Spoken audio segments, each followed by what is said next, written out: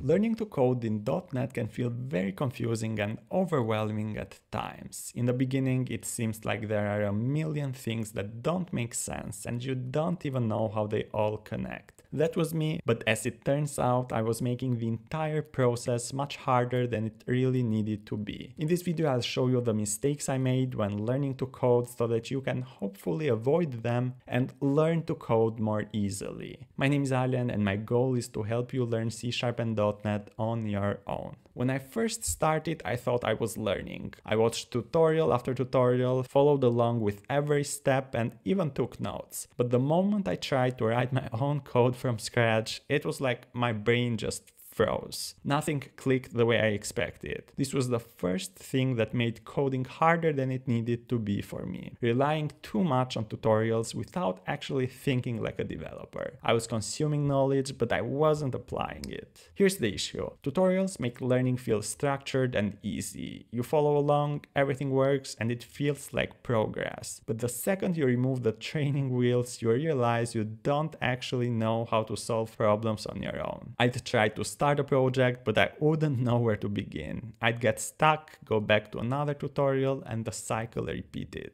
So how did I finally break out of this? I changed how I learned. Instead of just watching, I forced myself to code along. Typing out every line manually made me slow down and think about what the code was doing. At first, I recreated simple tutorial projects, but then I tweaked them, changed the logic, added features, broke things on purpose just to fix them. That's when I started actually understanding. In the beginning, it was messy, concepts didn't always click right away, and I felt like I was moving slowly, but every time I built something, even if it was small, I connected more dots. And over time, the aha moments started happening faster. The second thing that made coding way harder for me was building projects. Not just following tutorials, but actually sitting down and creating something from scratch. I thought I was ready, I could write small C# console apps, solve algorithms, and even build basic CRUD apps in ASP.NET Core, but the moment I tried to create something bigger, something real world, I froze again. I didn't even know where to start, what features to build first, or why everything suddenly felt so overwhelming. This is a common struggle for a lot of people I've talked to. We all fall into the same mistakes, like spending endless hours watching tutorials instead of starting a project, trying to build something way too complex without a clear plan, getting stuck in decision paralysis, unable to choose the right tools, frameworks, or best practices. So how do you get past this? Here's what actually worked for me. I started by building something small. That was all I could do. A basic to-do list, a note-taking app, or something that seemed useful to me, even if it was simple. I broke my project into tiny, actionable steps. Instead of trying to build everything at once, I focused on one piece at a time. Suddenly, it wasn't so overwhelming anymore. I also accepted that the first version of any project won't be great. And that's okay, because a messy finished project is always better than a perfect one stuck in your head. I know that as a beginner, finding the right guide to follow is hard, and that's why I created the ASP.NET Core MVC Blueprint to help you build the applications you want to build in a simpler way, avoiding the need to piece information together from countless tutorials and articles. You'll learn everything you need from the fundamentals to building and deploying a real-world web application with guidance every step of the way so that you can do the same. If you think this could help you, you can learn more by clicking the link in the description below or visiting payhip.com/codethefuture. And by enrolling now, you'll get a limited time price and bonus. I used to think I needed huge blocks of time to really make progress. I'd get frustrated when I didn't improve fast enough. Some days I felt stuck, other times I'd put off coding, waiting for the right time to dive in. But here's what I learned. Small steps add up. Even if you only spend 20 to 30 minutes coding each day, that time adds up. Fixing one bug today makes tomorrow's problem easier. Finishing one small project makes you more knowledgeable for the next one. And skills take time. Nobody becomes a great developer overnight. The more you practice, the easier things click. It's like learning a new language. Daily exposure makes a huge difference. You don't need to make huge leaps every day,